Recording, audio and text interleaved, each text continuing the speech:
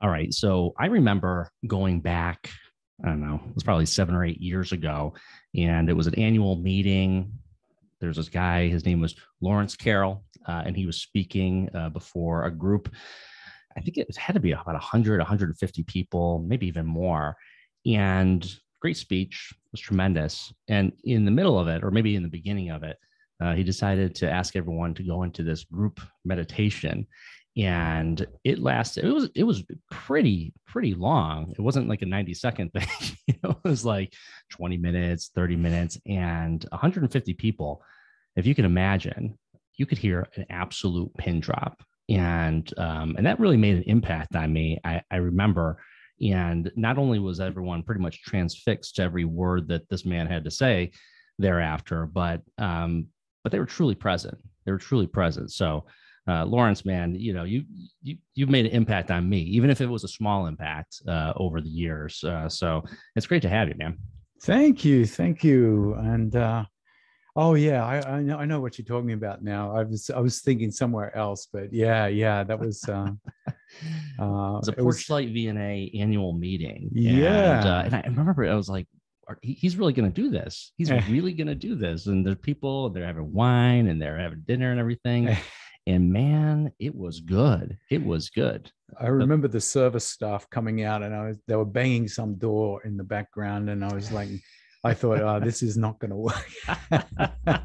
But it sounds like something landed, at least for you. So that's great. Oh, for sure. And, I think it speaks to the power of Mm. meditation, because we're being bombarded all the time in today's day and age. Not, pandemic and war aside, just on a regular basis, we're being imposed upon dramatically. And our minds are being driven all the time. And we're in a thought world, and to be able to sit back and realize that we're bigger than our brains even, and we have to step outside of that.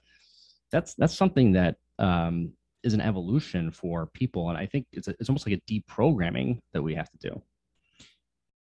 Yeah, I mean, you're touching on some big issues here. You're going kind of deep straight away. There's no mucking around here, is there? Okay, so yeah, I mean, you're taking on the human condition and the ancient Enlightenment teachings all in one sentence. Let's get right into it, man. Yeah, okay, no beating around the bush here. Uh, yeah, it's unusual to come across someone asking at the level that you're talking about. Really, I mean, often there's a packaging of meditation and mindfulness as it'll help your school grades or it'll drop your blood pressure. It's logically, the scientific studies will show the end result of meditation as something that's fairly good for your mental and perhaps physical health. You'll see sports professionals starting to move into meditation for better focus on the field. And so it's kind of got all these little packages. And you have to do that, because in order to sort of sell it, you have to sell it in this 3D world we have, and like, Yeah. okay, lower blood pressure, sure, that's a good, that we can check that box off, or better focus, or doing better. You know what I'm saying? Because that's the world that people see. There's this world that where it's, three-dimensional. I'm in a body. I have this table in front of me, and that's the world we're living in. So yeah, you got to do that. But there are, on that level, an incredible number of benefits for sure. Yeah. And the way I see it is when we start to go into the depth of meditation, and where it's really coming from in the human psyche, and the experience of meditation, um, I tend to think that kind of logic of starting from the end point and working backwards is putting the cart in front of the horse. And it often leads to a lot of misunderstandings about what meditation is. So on the one hand, yes, we get it out there, palatable, sellable fashion. But on the other hand, there's a lot of people who get very confused by what is this thing and what am I supposed to do? And they're looking for particular outcomes to prove that they're successful or not. So there's this whole, oh, I can't do it because I'm not getting X, Y, or Z. And so a lot of the work I do is to try and help people experience success at a foundational level and get a different orientation slightly to the package. So tell me about, okay, you have that conversation about meditation. So you said a lot of people don't understand necessarily what it is or how to do it. You know, in a lot of ways, it's not complicated. It's not easy. Those are two very different things. You know, it's can be a very simple process, but it doesn't make it an easy process. That's why they call it a practice, right? Yeah, and I think the fact that it's not easy is because the skill set for meditation is a skill set that's not really acknowledged as necessarily, I don't know, CV worthy. All right. So your curriculum vitae, you know, if you had your skill set for meditation, you know, an employer would look at it and say, yeah, well, so what? I don't need those skills. And that's, you know, and that's, I think, part of these skills aren't acknowledged by teachers. They're not acknowledged by parents, employers. So the skill set for meditation is often overlooked as a skill set that's not that worthy of attention.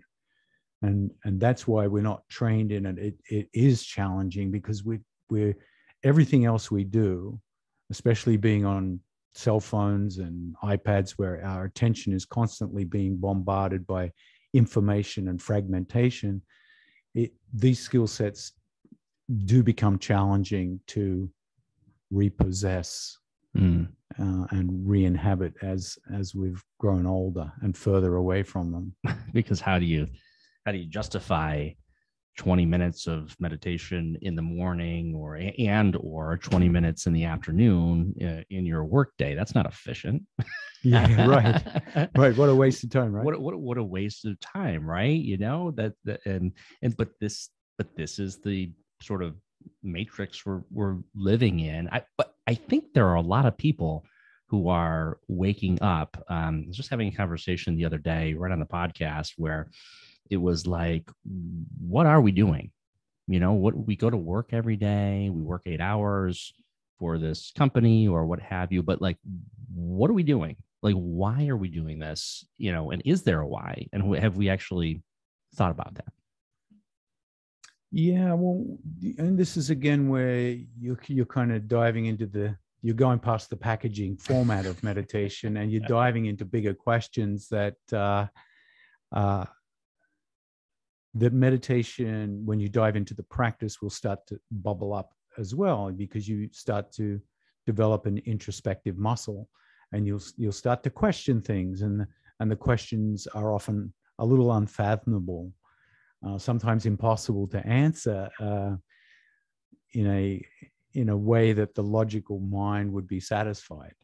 So a lot of our insights from meditation are often more aesthetic than logical. They're more, you know, how do you rationalize a beautiful sunset, for instance? There's a different part of your humanity that's activated often through meditation, which, like I said, doesn't go so well on the CV, but in terms of your own fulfillment as a human being, it can, in the end, on your deathbed, be the very thing you wished you had to spend more time with.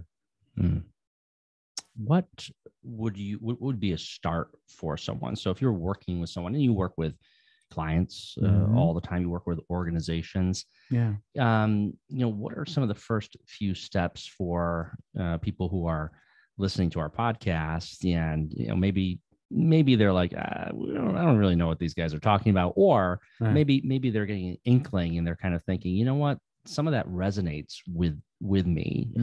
There's something to this. So, you know, what would some of the first steps people would want to take to sort of explore this further? Well, one of the first steps I like to give people is a fantastic experience of meditation. One where they go, okay, yeah, wow, that was something, right? Where they actually have the taste. it's a bit like you can't intellectualize the taste of chocolate, right? So if you tell someone how good chocolate is and you go into all the intellectual jargon, they're not going to know what the hell you're talking about. But a really good taste of meditation is a great start. And then once they've had the taste, then to offer them some very practical guidelines to set up their own practice. And that practice needs to be attainable, realistic, manageable, so that they feel, oh, I can do that. So they've got the inspiration from the taste, and then they've got the inspiration from a very doable, fitting into their schedule kind of timeline. And then a little bit of information outside of that, like different types of practices they might find, which ones to choose, where do you meditate, when do you meditate, what are the optimal conditions for meditation. And that way they come away with a sense of, okay, I've got enough to go with here. I've got enough to start with. And that's what I want to leave people with is, one, the inspiration, two, the doability of starting their own practice. And the sense that they've got resources and support out there that they can follow up with if they get stuck or have a question. And so meditation to you, what does that look like? What where are you sitting? What time of day? And of course, I suppose for anyone, it could be any time of day. It doesn't have to be necessarily a particular time, but from your perspective, because I know there's a lot of folks who have different ideas of what meditation is, and there are different kinds of meditation. But what does it look like to you? Well, on a practical basis, I would recommend that you do the practice when your brain is soft. Now, brain softness isn't something easily attained. Once you get into emails, once you get into business, your brain starts to harden up. This is the description I like to use. So I find the brain is most soft after a good rest. So maybe after waking up in the morning, before you get going into all the emails, you've still got that kind of soft atmosphere around the brain. It can get a little soft towards the end of the night when you're ready for bed, but usually at that time, the enemy here is tiredness, and we don't want to fall asleep. So the goal for meditation is not to fall asleep, but to experience a heightened sense of alertness, a more sensitive space. And if we're tired at the end of the day, that's unlikely. The chances are you're just going to nod off and become unconscious. So traditionally, dawn and dusk were the times where people meditated. So I come back to at least dawn is a great time. That's when I do my practice. I do it before my coffee. I used to have my coffee first, then the practice, but now I've switched the order. Yeah, and actually, that's a good little tip for folks, because even biologically, our body sort of wakes up naturally.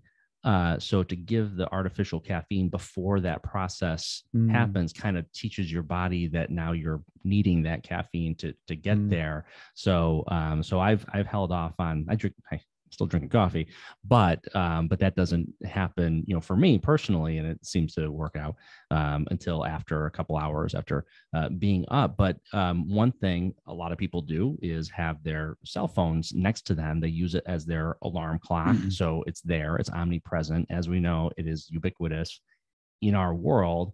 So what do we do with the phone? It sounds to me like the first thing you do when you wake up should not be to check social media, to check your email and all the rest. That may be kind of an obvious thing for people logically, but not everyone, a lot of people do it for sure. Yeah. And I think you're going to discover a lot of paradoxes in this journey of meditation. And one is the cell phone or the watch, the iWatch. They can be really great timekeepers. Sure. You can have music on them or guided meditations on them. So you're using them for the very purpose of staying off them. Sure. And of course, the overuse and overstimulation from our time on our devices is creating a lot of issues, mental health issues. We have fragmented attention. when I was teaching at Taconic High School, I would guess somewhere in the vicinity of 40-50% of the kids would be on some kind of medication to help their attention. So they had attention deficit syndromes all over the place, and the constant alertment from the phone, whether it's a buzz or a ding, etc., is constantly putting us into a little bit of adrenaline state of fight and flight. So we're constantly being prodded. Yeah. And in terms of a climate for learning, that really does dull down the classroom experience and often makes it feel quite unsafe. Mm. And this is where meditation paradoxically wants to create the opposite effect to that. Mm. And I think also there's kind of a tone you hear that's a little bit almost moralistic in some ways, where people, bemoan it. Oh, people are on their phones and they're not present and so forth. So you'll hear that, but then at the same time, we have a society that has created an expectation that this is what is happening. So, and you can run that all the way down to the foods we eat, the healthiness of the things that we do with our technology and so on and so forth. So there's some really powerful headwinds that we have in society, as the framework is not one that necessarily encourages presence, encourages healthiness and these kinds of things. So it has to be intentional. It has to be something that you carve 20 minutes out of your morning to be able to do this without the phone and so on and so forth. Or if you're just using the phone for a timer, with the little bell that goes off, ding, that sort of thing. But you in this world, you need to have that intention to cut through what society is delivering to us in a lot of ways. Yeah, well, again, you like to dive deep here, mate. And I would say the very first skill of meditation that I teach people is to become still. Now, as soon as people hear that word, they start to balk. So I say, okay, well, you don't really know what being still means. So let's break that down into very doable skills, right? And that stillness becomes a metaphor for the determination you're speaking to. It's the determination, I will do this. I will not be moved. I will be like a strong tree. And so that commitment, that dedication is part of the stillness process, right? So no matter what thought comes into my mind, I'm not going to move. I'm not going to fidget or scratch. And that is a powerful thing to be able to do. That is, we talk about willpower or strength to overcome your mind. And again, your mind sometimes is something that is not the enemy, but is a challenge in this, because to be still and mindfulness also means that you have to step out of the mind in a way. Well, one thing I try to help people distinguish is there's a lot of conceptions out there that meditation is about having a quiet mind. And I say, no. The thoughts, all this stuff, this chaos of all these thoughts and the thinking process is not the problem. What is the problem is the reaction to that. This is where meditation is practicing not reacting to the overwhelming content of the mind. So you become still. So my mind's going, oh, gee, when's this interview going to finish? I really need to go to the bathroom. I need to scratch my nose. So this is all blah, blah, blah, blah, blah, blah, blah in the head. But I'm practicing stillness as one of the skills. There's 3 skills altogether. But one of the skills is not to react. Right? So I'm just practicing not reacting to that, not getting into a narrative or a drama and trying to build out a whole story around some impulse or some thought that's jumped into the mind. And that stillness is say, okay, no matter what happens, boom, I'm not going to move. right? And that is a metaphor for being determined, right? Mm-hmm. So, and we're not trained to be still. We're trained to be distracted, right? Right. Oh, what, the cell phone? Oh, God, I've got to look. Oh, ping, ping. I've got to fidget around. Something's over there. I've got to turn. I've got to scratch because I've got an itch. Yeah. So what we're doing is practicing. Okay, stop reacting for a moment and see what happens. Will you die? You might not die, right? So you practice and practice, and that muscle gets strong, and then that practice of being still turns into a quality of character called steadiness. You become steady. You know, when people are freaking out all over the place, your experience a steadier state, and that means you're reacting less to things, and that becomes a quality which, for an employer, would be a nice thing to see on the CV.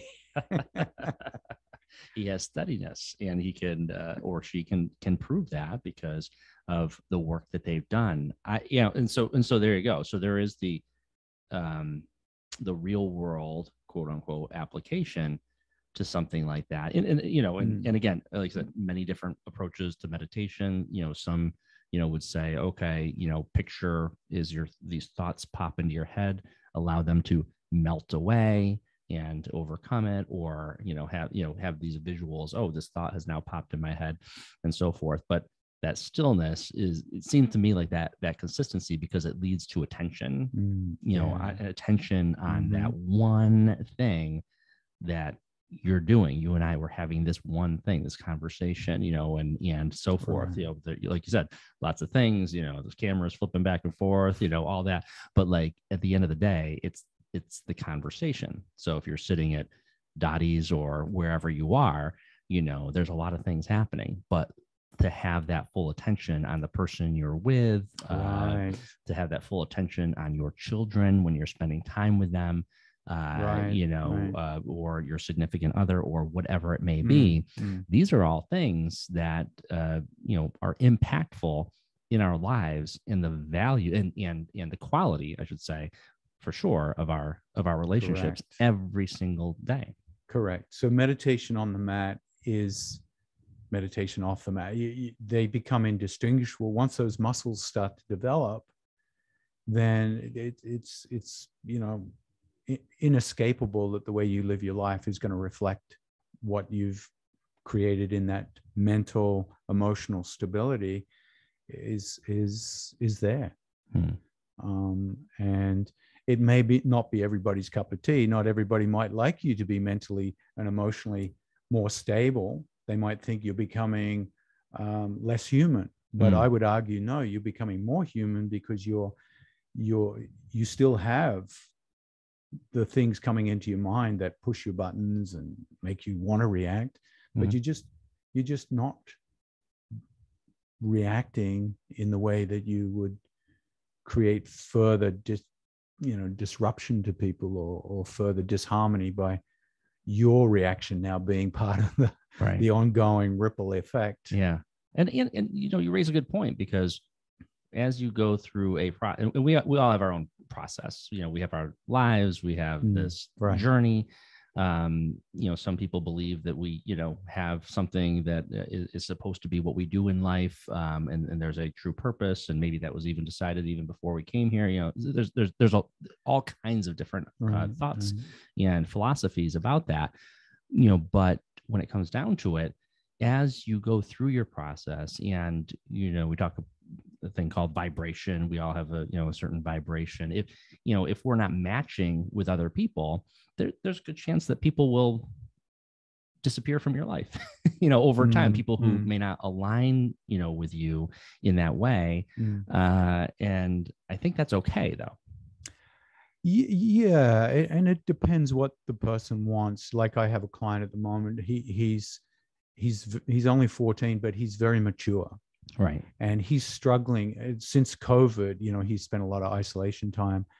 And now when he's reintegrated with his friends, he's found that the level at which he's trying to seek companionship and friendship and understanding, it's not being met at this point. So he's the first conclusion he's drawn is there's something wrong with him. And then what he's seeking in the coaching is, how do I find friends that I can resonate with? So people start to seek out their ilk, their tribe, because they are wanting to find something that resonates with that vibration. Whereas other people, they'll put up with that, they'll sacrifice that to just fit in and be part of an easier ecosystem of friendships. So we, like you said, we're all on our own journey. We're all trying to find out what's the fit here. Is it massive compromise and I just fit in with everybody and that's okay, which, for many people is enough. And, the only reason I came to meditation is that model didn't work for me at a certain point. I had enough adversity to say, I got to do something else. I got to find out some other answers here. So often adversity is really what kicks us out of the nest. Yeah. And it's hardship and things like that can really shape who we become. Sometimes the universe really kicks your ass. Yeah. Absolutely. And you need it because, you haven't necessarily learned that lesson before and didn't really finish the curriculum, as it were. Yeah. And the universe is saying, hey, we're going to double down.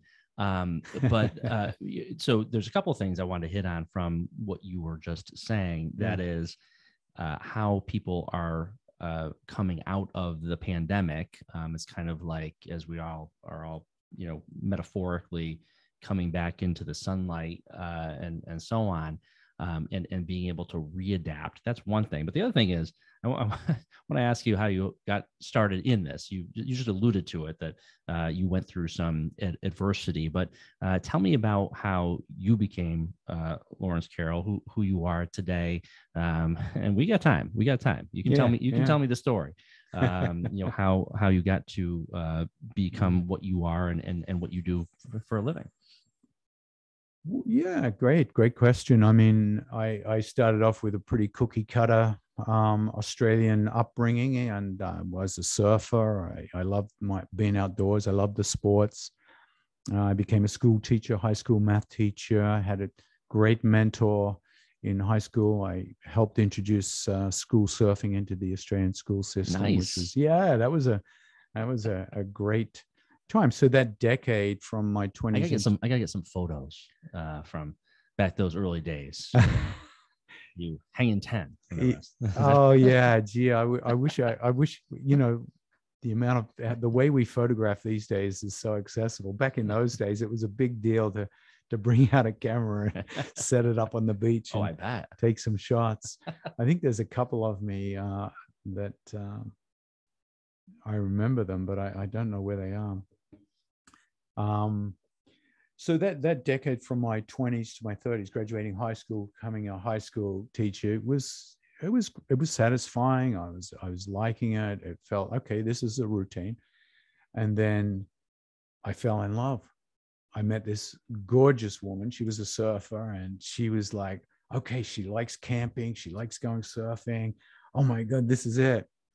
And I was head over heels in love with her. And unfortunately, she had other plans. She wanted to travel the world and kind of not have a routine existence. And so I was at the stage of letting her go when she developed what emerged was she had a brain tumor. She had a massive brain tumor, and she had a very short period of time to live. So I stayed with her for as long as I could, but she still wanted to leave and do her thing in those last few months of her life.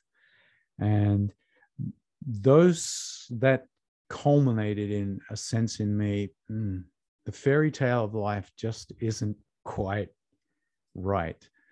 And that started me off on a spiritual quest.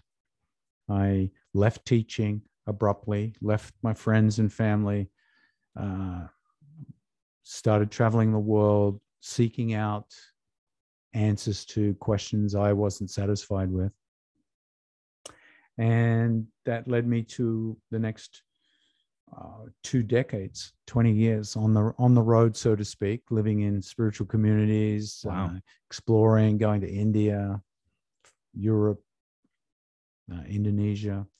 So it was a big journey. So I didn't get the marriage and the kids and the families going, but I missed all that. But I developed a lot of skills in these other areas. And I came back to teaching in 2006. And I started teaching in the Berkshires. I was living in America at that point.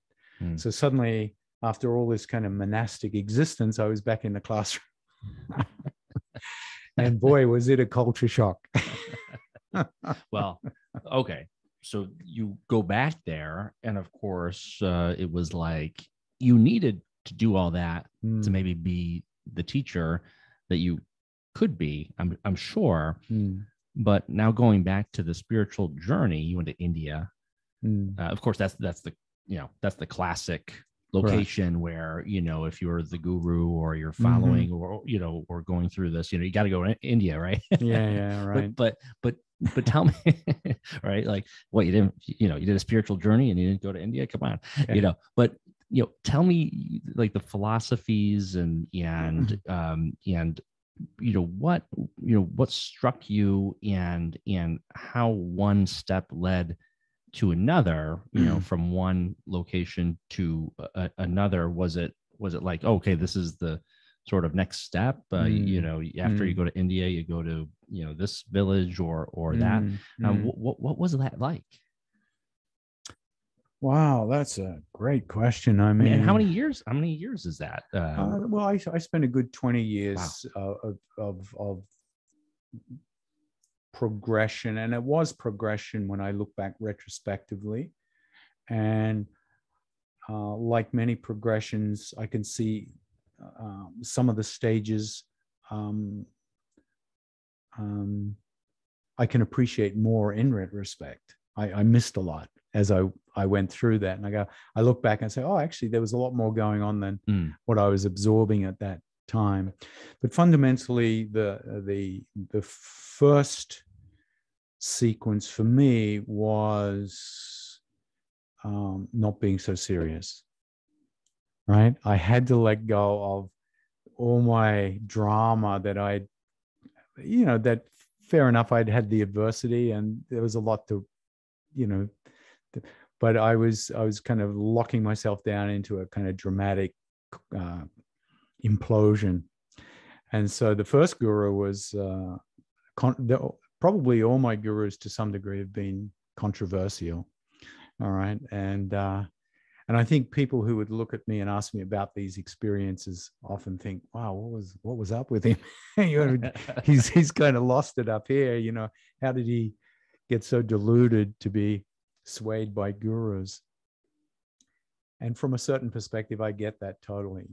All right. I understand why people would say, how could you surrender your autonomy to kind of fit into a community? And it's a mindset that we're understandably, a lot of us are reluctant to entertain. We don't want to be absorbed and controlled and brainwashed, etc. But when you're on the other side, you see a different kind of expansion. You go, oh, okay, the way I've been looking at my individualism is actually being contracted, and now I'm starting to see we're not separate, we're connected, that we have to work together. And that requires a whole different mindset, right? It's not just about me getting on and being successful with my unit, but this unit is part of a lot more. Right. So the first guru, the collective consciousness, as it were. Yeah. And for real. Yeah. Yeah. And you start to see, whichever side of the fence you are, you see the pros and cons. You say, okay, not my cup of tea. I'm not going to cross that line.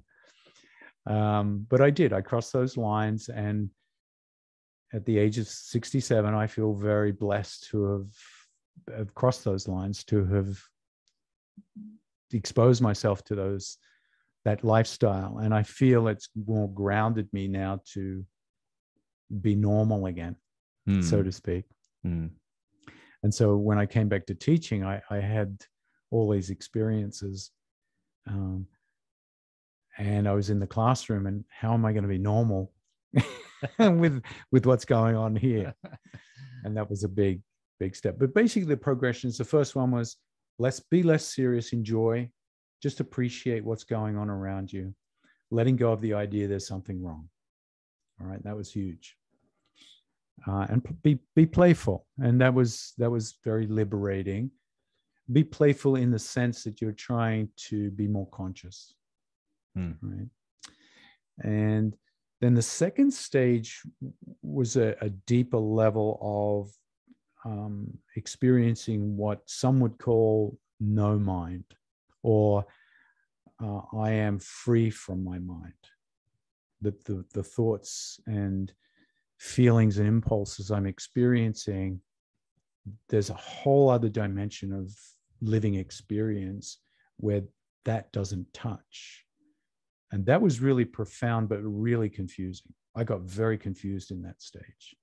I was like, wow, how do you live normally if all this stuff is, if you can actually enter an experience that's free of all that, how do you live in that world where everything's constructed from that? So that was very confusing. And that was a shorter journey. The first part of the journey was 4 years. The second part was 2 years, different teacher, different part of India, more traditional teacher. And then the third teacher is where the penny dropped. He brought that dissociation together with association. How do you live in the world but not of the world? And that was really, this is it. This is what I had to put into the puzzle. And so for the next 13 years, I was in that community. And with all the experiences, there's a state of expansion and liberation. And then there comes a point where it feels like, oh, I can't keep going this way. Something's not right. I'm starting to convolute again and crash in on myself. And that's when the next opportunity suddenly reveals itself. Yeah. So, it's funny how it does that. Yes. It really is. Yes. You know, when you're ready, you know, like they say, well, when you're ready, the teacher will appear, or or what. I think that's just generally how this world kind of works. And and actually, there's a lot of science actually that backs a lot of this. You know, we don't necessarily acknowledge it, but even the CIA says we live in a hologram, you know, and that sort of thing. So there's all kinds of studies that talk about the power of mindfulness and intention and so forth. But go do your research, folks, on that. But this whole thing of living, and this is just like, you know, living, you know, in the world, but not of the world. I love that. You know, concept, because I think really that's the paradox we are, because, you know, we are here, we have bills to pay, we have, you know, families to feed, and we have obligations. And yet we know, many, I think, do know that, you know, we are greater than the flesh. You know, we're greater than this human existence that we see in the three-dimensional world. And I think it's when you kind of get there, you begin to find greater peace. And also in this sort of fear-based world, maybe we kind of shield ourselves from a lot of these messages, and there's a lot of fear out there, which of course leads to the pandemic. And yet that's one of the things I'm sure you deal with people right now. And it's as people are sort of coming out of it. And you talked about this young man who's trying to deal with a situation, a social, you know, who is my ilk, who, you know, what is my tribe. I think a lot of us, after this 2+ year process, or 2 year process at least now, did do a lot of soul searching, did maybe make many changes, and now are realizing, wow, as we try to get back together socially, first of all, there's a whole situation where we're kind of traumatized by, oh, can we be near each other? Do we have to be 6 feet away from each other? I'm so used to wearing masks. And so that has become that a whole other process of it. But I think people changed over the last 2 years. Yes, I agree. And a lot of my clients that I'm seeing either as yoga students, meditation students, or life coaching clients are expressing, they are, how can I say it? They are starting to almost like come back to basics. Like, wow, I haven't moved my body for 2 years. I've let it go. And the things I used to do go to the gym regularly and keep that part of my life going, I've let it go and I've become someone else. And it's got issues now. It's not right. And I want to reconnect to some of the basics: eat well, sleep well, be fit, be able to go for walks with my family, focus. And so you see people just coming back to the skills once again that have served them to be successful. But when we get successful, we forget that these skills got us there. And that and coming back to the basics and nourishing the basics allows us to sustain that sense of success and productivity. And so people start to see, oh, self-care actually helps me prolong being a good grandma or a good father or a good employee, because that I'm taking care of myself. Not from a selfish, well, I'm doing this exclusive to the world, but it serves me in what I'm good at or what I. It's amazing to me how in our culture, self-care is such a, it's a protest. it's like no, it's actually very logical. It's very difficult to care for other people if you haven't taken care of yourself and you're not in the best yourself that you can be. Isn't that amazing? Yeah. Well, it is no judgment. It just is. It's just kind of like our culture. Yeah, and we're taught from a very young age to fragment. So we see, okay, self-care is here, work is here, family is here, as if they're all separate units, right? And what we're starting to do is go, widening the blinkers as we go into things like mindfulness and meditation, and we start to see, they're not all separate. There's an interrelatedness that is the picture. It's not, it's what really keeps the whole fabric together, is the interrelatedness of things. And if we jump over the interrelatedness and see them all as fragmented pieces, then our vision of life is jarred. It's just like rigid, and it feels like, well, I can't do both. I've got to do this, can't do that, and then there's an emotional binding to, I don't have time for this, I don't have energy for that. It's like I've got to let the baby go with the bathwater. We've become very good, or many of us have become very good at what we call compartmentalizing. Yes. And compartmentalizing isn't necessarily healthy. It may work because it works. That's what it's there for. But it doesn't make it good for you, the soul, or your health. To be honest with you, we're all it's all a big. We're all together in this, right? Yeah, and I think men particularly are good at compartmentalizing. And I don't know if you've seen, there's a great show, great skit where the men have this nothing box. Have you seen that one? So we have a box for everything. Everything's compartmentalized, all nicely tidied. But there's one box that's the men's favorite, is the nothing box. It's like just empty. And we love that box. So we love to spend time. Whereas, and I sometimes think that's why I see so many women in the yoga studios. So many women come to yoga or Pilates or meditation or fitness. And a lot of there's not so many men, right? Even now, decades in, I see more and more men, but I still think that there's a tendency for the women to find self-care as part of their understanding of nourishing and taking care of perhaps children and others. Maybe, I'm getting out of my realm here into a different realm.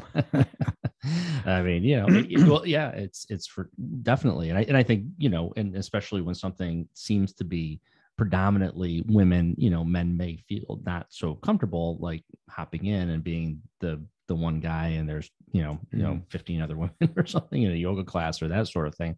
But yoga, okay, so let's talk about, you teach yoga classes as well? I do, yeah. And so tell me a little bit about that, yoga and its connection and meditation. It's all a big, yoga is not my thing.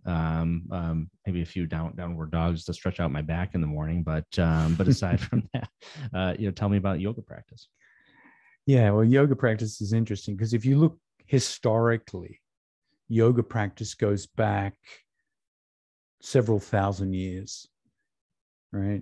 And its intention was to develop core strength and open flexibility for you to breathe more easily and to sit for long periods of time in meditation. So it was a scientific methodology to help you be still, relaxed, and open to increase consciousness. And originally they're designed to help you become self-actualized. So that was its traditional background. So it was less gymnastic than a lot of the yogas that are out there today. The gymnastic martial arts, not so much hot yoga, as it were. Well, hot yoga, vinyasa flow, all these very fast-moving yogas started to enter the arena probably 150 years ago. And that came in when India was trying to find a national identity. So each country had its national sport, cricket or tennis or gymnastics. And India chose yoga. But yoga at that point was for world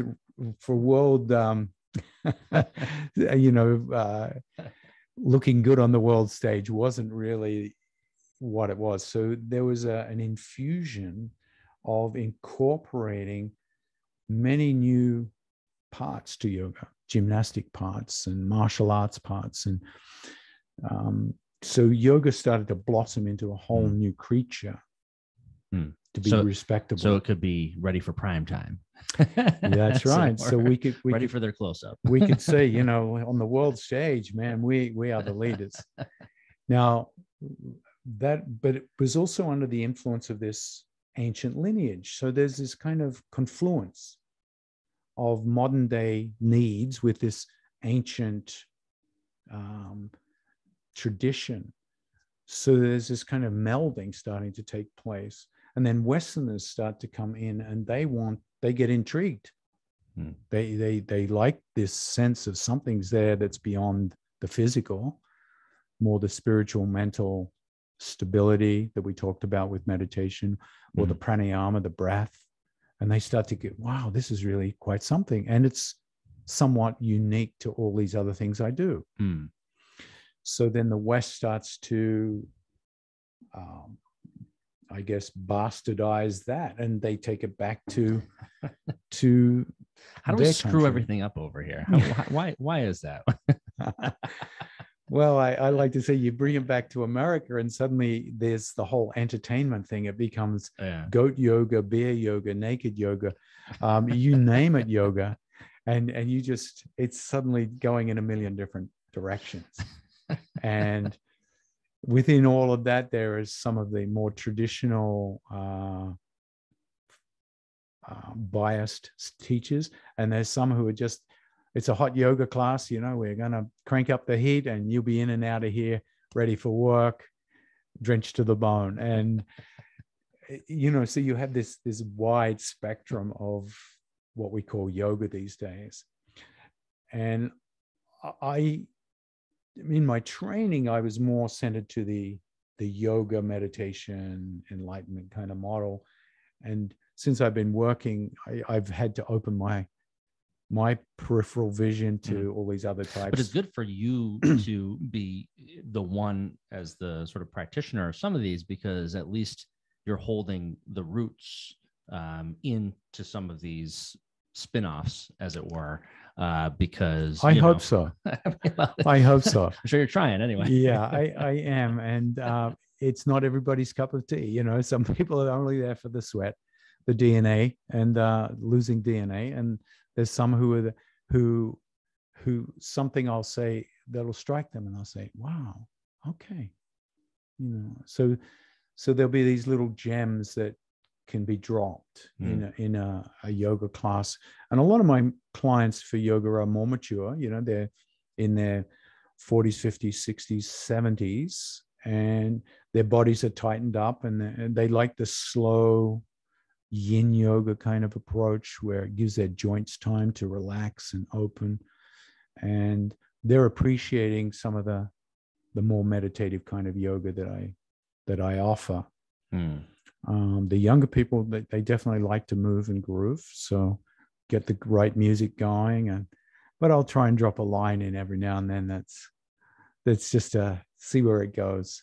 Yeah. Now you got a book there, and is that a DVD as well, or a CD? What we got there? The book, A Climate for Learning. I don't know how that. Yeah, hold it right there. Hold it right there. That's good. That's good.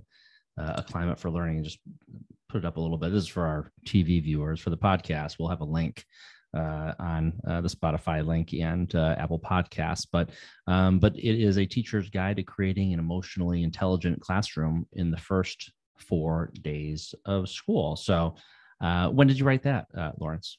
I started writing that in 2012 while I was at Taconic High School. I was a math teacher there. And I think I said to you earlier, I kind of was living in spiritual communities until 2006, came back to the classroom. So I taught in 2 high schools during that 7-year reincarnation of high school teaching. And of course, right in the teeth of education reform and MCAS and all of that. Which I still think we haven't really learned our lesson from back then, even now, because we're still in the midst of it. But I digress. But that's that sort of that big contrast. You have this approach that is very deep in Eastern spirituality, or however you'd like to describe it, going into the confines of an even more stringent classroom probably than when you started in Australia. Yeah, and maybe. Well,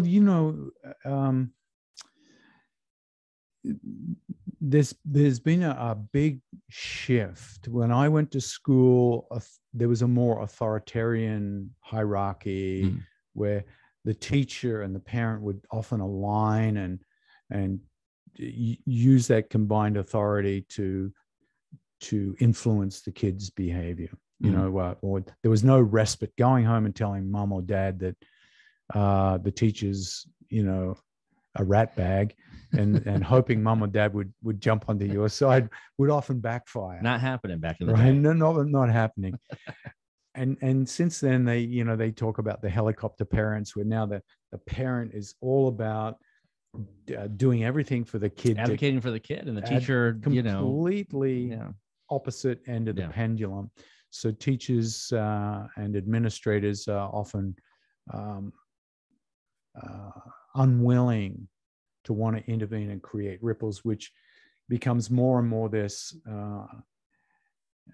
cut off relationship where it's like, oh, I can't say anything, and if I do, I'm going to get fired, et cetera, et cetera.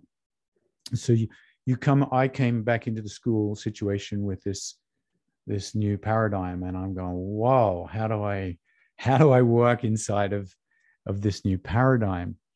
And I found many kids, their only concern was to get the pass, to get mom and dad off the back, get the pass, go to college, get the job. So there was this almost disconnect. Oh, to do that, I have to work, I have to study, I have to make effort. But can't you just give me an A? Can't you just give me a B?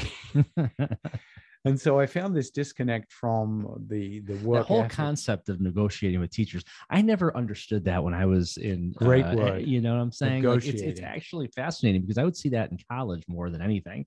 Yeah, And right. you'd see, and once you get to that level, students would then be going up to the professors and having these conversations. Right. I never, 'cause I just came from that old school world in my, at least Yeah. in my upbringing, was like, hey, you know, you get what you get. But that was a whole education for me, seeing that was happening, and that happens. This whole, how is this a negotiation? but there, Yeah, yeah, and that's a great. but here we are sometimes, you know. Yeah, so that shift has taken place and continues to take place and morphs in different configurations, and it is different. It's now you shop for your teacher, you look online. Oh, this teacher gets good grades. I want my son to get into his or her class, and I won't take no for an answer. So there's a consumerism that's been brought into the education system, Mhm. rightly or wrongly, I don't know. Who knows where that will Right. evolve into. And then you throw school choice into the mix, and Oh, you know, oh for yeah, all the leverage, and you know, again, a little digression there, but my God, the dynamic. the Just to, I dynamic, mean, yeah, just to speak very simply, you know, the dynamic has shifted dramatically in yeah, the last 2-3 decades. yeah, and so within that, there is intense stress generated by parents who want their kid to get into the right school at the right time, and to get the right results.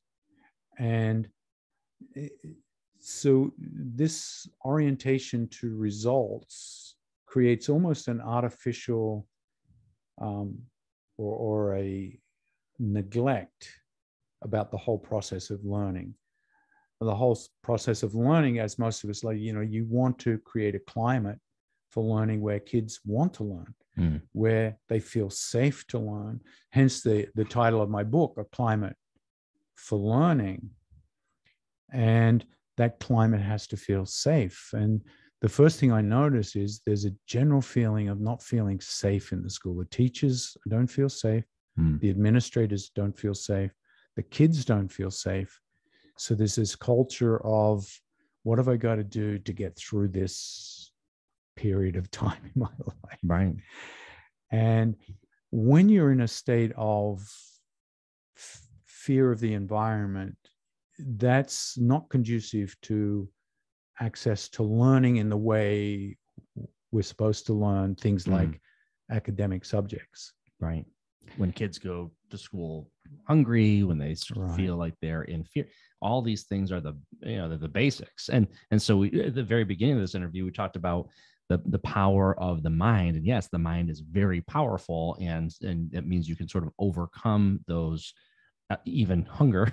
You know, I mean, stories about that historically, how people can overcome the greatest difficulties. However, these are kids, and they haven't all mastered that. And so obviously, Yeah. So when you have those distractions, and they're in many cases more than just distractions, learning, how is that even the priority when a kid is going to school hungry? Exactly. Or feeling unsafe, either in the classroom or in the home, for that matter. Exactly. And then the teacher on top of that. So you've got this double compounded sense of, I just want to get home and, get away from this environment. And so A Climate for Learning, A Teacher's Guide to Creating an Emotionally Intelligent Classroom in the First 4 Days of School. So after the first couple of years of me kind of trying to figure out, who am I, where am I in this system, and do I really want to stay here, I decided I did. But I decided, for me to continue as a teacher, I had to change. I had to be somehow different with my relationship to the kids. I had to figure out, how do I get into their world? How do I invite them into my world? How do we coexist in the classroom? And so this book was born out of this attempt to create an environment in the classroom where the kids felt safe and there was some kind of understanding of what my expectations were that made sense to them. It wasn't just a bunch of rules that were like a foreign language to them. So the way I figured it is it takes 4 days to kind of meet, understand, and develop that relationship. So that's 4 days of not racing ahead with the curriculum. Meanwhile, my colleagues are kind of shell-shocked, like, you're not ready yet? You haven't covered this material? We're ready to give the first test. And I'm like, oh, I'm feeling all this tension from my colleagues because my kids are lagging behind. Right. But what I'm trying to develop is I want them to want to come in here and feel like they can find ways to learn and enjoy learning and to develop skills in learning. So that was my, over the next 4-6 years of teaching, that's what I was trying to hone. And a lot of it was unconscious. I didn't have this big master plan when I went into it, but I knew I had to somehow hone it. And this book reflects that time and hopefully condenses it in a way that's very manageable for teachers to pick up the book, read it, hopefully be inspired by it, and come up with their own way of developing relationships with the kids in the classroom, where the kids and them feel safe with each other. And bringing some, maybe much needed sort of common sense to the process, because in reality, you're talking about a relationship. I mean, you are spending the entire school year with these children, these students, and, you wouldn't, I don't know, if any relationship, if you had a new boss, you wouldn't expect that the first thing that they were going to do is start running you through, your tasks and your responsibilities immediately. You'd want to have a coffee first, maybe, Right. for the very first time you meet that person, as an example, and I'm sure there's a zillion other examples of building rapport, building a level of trust beforehand, before you just get right into it. So so there is, and there can be, and then there are steps within that process, which is laid out in that book. Yeah, exactly. And of course, with my kind of 20 years of monastic experience, I knew deeply that a big part of relationships is born out of being comfortable with silence, being comfortable with not knowing. And generally, as a culture, we don't really tolerate those two aspects of our experience. We like to fill silence with gibberish. We like to it'd be better just to keep talking and fill in the space. Quiet is uncomfortable, right? Quiet is uncomfortable, right?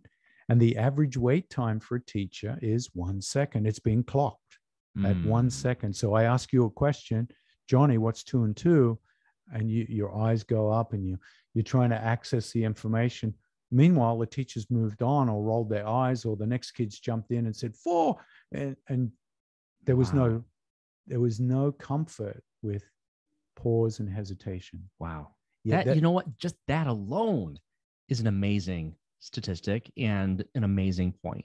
Because every child learns differently. Every human being approaches things differently. Correct. That 1 second, and we have that expectation.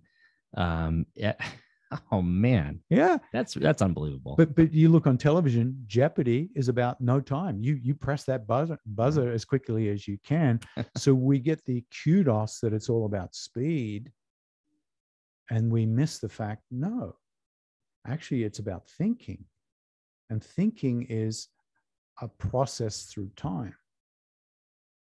And that's why giving yourself access to thinking time and struggling with nuance and differences, the more the intelligence can really come out when you've kind of thought through the process, rather than have that instant answer that's proving that you're the best in the class. And maybe dipping into a different part of the brain, because, when we're boom, boom, boom, and I'm sure you can tell me which part of the brain that is, but it's like, when we're right at the edge and always listening to the phone and always being distracted, that's always tapping into probably a more primordial part of the brain. Whereas when you can sit and you can be, then you start to get some synapses kicking around in some other parts of the brain.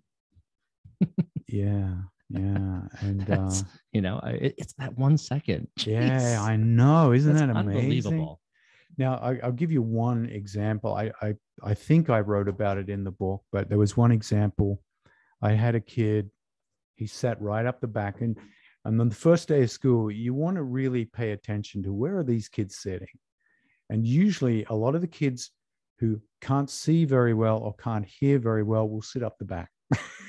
Believe it or not. Right. So often my first questions will be, Mary, can you read what's on the board here? And I've written it quite small. And you see them squinting. I say, Mary, I think you're going to have to, for the rest of the year, be a little closer so you can see the boards. So you're trying to help them actually use, because they'll often strategically isolate themselves, thinking they're safer at the back of the room. But there was this one kid who sat up the back every day, never answered a question all year. And I remember just asking one day, what's asked the question. And by this time I've been teaching the kids about meditation. So there's a certain comfort in the room with someone who's slow to answer, and you give them time and you're letting go of judgments. If they don't come up with the answer, it's fine. That's fine. And then 10 seconds passed, and I thought, okay, this is, he's not going to answer. And then I just start to turn to ask someone else. And he says, wait a moment. And sure enough, another 5 seconds pass, and he comes up with the answer. And I tell you, that was a moment for me in my teaching career where I just felt it's all been worth it. Wow.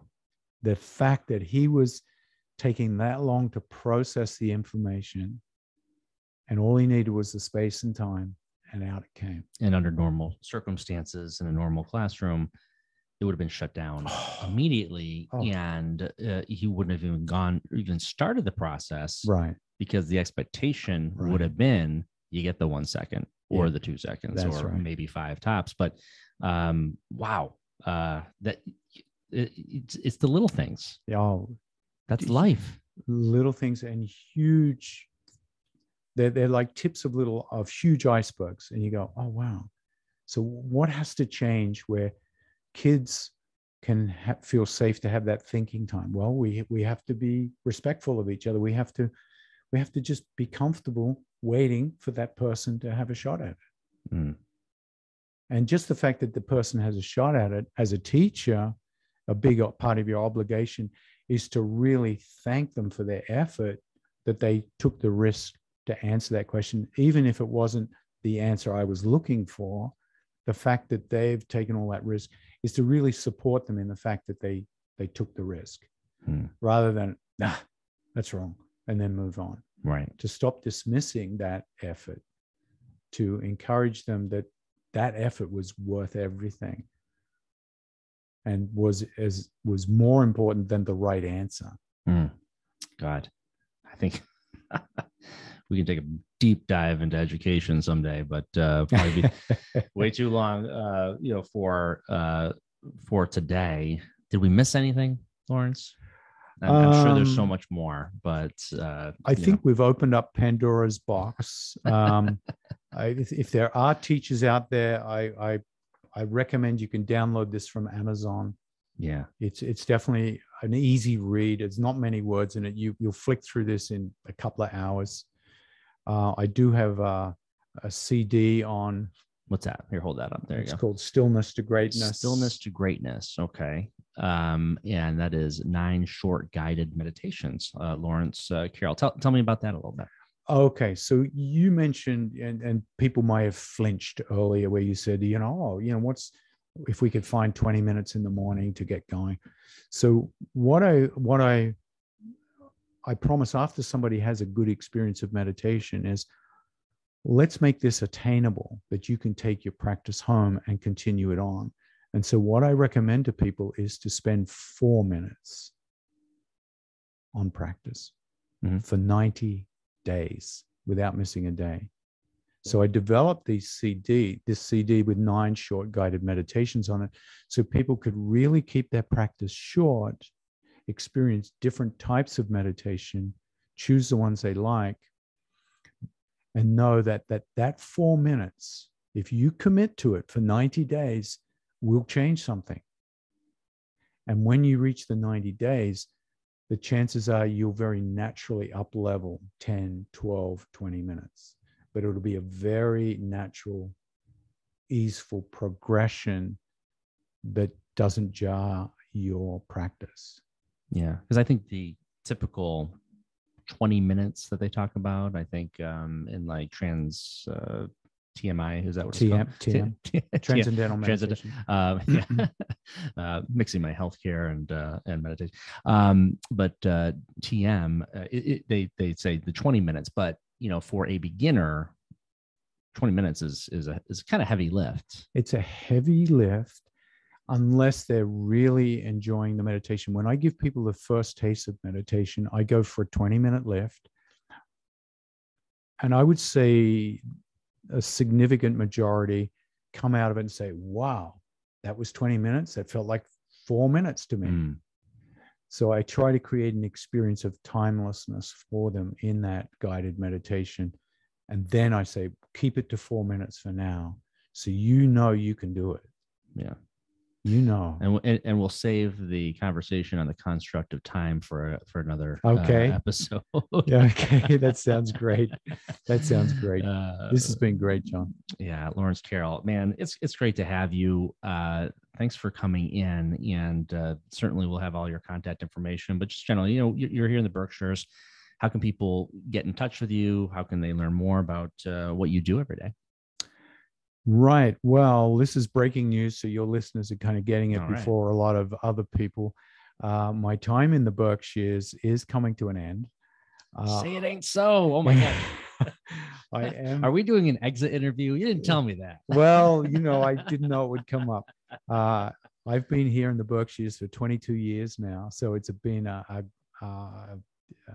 would say a formative part of my life, a very significant formative part of my life. I am getting a little long in the tooth, as they say. And my family back in Australia, who I haven't been able to see for several years because of COVID, they're also struggling with health issues. I just had an auntie pass away recently. And I'm sorry. And so I kind of had this sense of calling to be around family, to be around some of my early friendships in these last years. The good news from my Berkshire residents who turn up religiously to my Zoom yoga classes and meditation classes, I'm going to keep them going. That's the great thing about it. You can still do those. Yeah, and they never see me in the flesh anyway. Yeah. They only see me on the telly. So I'll be back in Australia. Be the same green screen. I'll be just like I'm right there. So that's been one of the blessings of technology. Is during COVID, I developed a lot of my programs via Zoom, and many of my clients just love that convenience. They're home. They can do it from home. They can fit it in. They can feel safe and comfortable. And so I've got that going now. So less inside the brick and mortar yoga studios, more on the screen. So that'll be Zoomed live from Oz. Yeah. So Lawrence, going back to Australia, and my gosh, if you don't follow your inner compass, then what have you learned all these years, right? Yeah, I tell you, it's tough, John. I've loved the folks in the Berkshires. The people here have been so embracing. My colleagues, just wonderful human beings. It's been very good to me, the Berkshires, and there's a great sadness in leaving, and there's this this yearning that the next few decades of my life, God bless, if that's true, hopefully, will be, there's a calling to return to Oz. And so it's a hard one. It's not easy for me to straddle those two strong inner connections. Well, I certainly wish you the very best. And this has been a wonderful time with you. And whether it be Zoom or in person, you're always welcome. And I love our conversations. We haven't had too many over the years, but every experience I've had with you has been very meaningful. And I appreciate that. So thank you for that. Thank you, John. Thank you. And thank you to your listeners and viewers. It's great to be here. Thank you.